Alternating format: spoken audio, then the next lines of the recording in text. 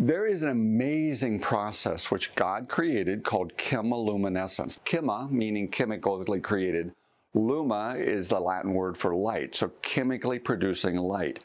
Now there are 40 different, totally disconnected creatures that are able to do that. We didn't discover how it works or what these chemicals were until the 1970s when a researcher discovered what those chemicals were. Now they're very common to us. We put them together in what we call light sticks. When we break these light sticks, all of a sudden, a bright light of a certain color comes out. Now, depending on the chemical variation, you might get blue light or green light or yellow light or orange light, whatever. This one happens to be green, and it puts out a significant amount of light and lasts a long time. Now, many animals do this. The most common one we think of are fireflies. They're incredibly designed. It's not just the two chemicals. You've got to separate them and mix them when you want light. But with fireflies, oxygen provides the key catalyst. So fireflies literally channel oxygen in and out of a layer of plates and they're behind.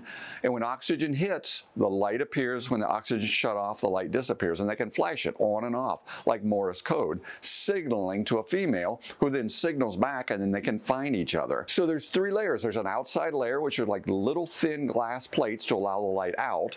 There's a middle layer where the chemicals are mixed to create the light. And there's a bottom layer that's like a mirror to reflect it outward. And it all has to be there for it to work. And that's just one of these animals. I mean, there are plankton that can mix the chemicals together and create this beautiful, eerie blue color. When they crash up on a shore, the whole shore lights up in a blue color. There are mushrooms in the Amazon jungle that glow green. Now what's a plankton has to do with a mushroom that has to do with a firefly? It had to supposedly evolve 40 different times in different creatures. There's squid that are like a light show running across their back. Kind of my favorite is way deep down in the ocean. There is this fish called the anglerfish, and on its head is a light bulb.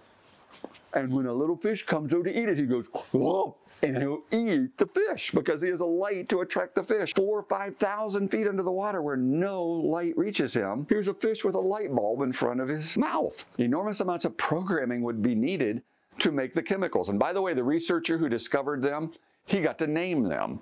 And he called the two chemicals that mix together and create light luciferine and luciferase. The root word is Lucifer. And in the Bible, Satan is called someone who disguises himself as the angel of light. And these chemicals produce light.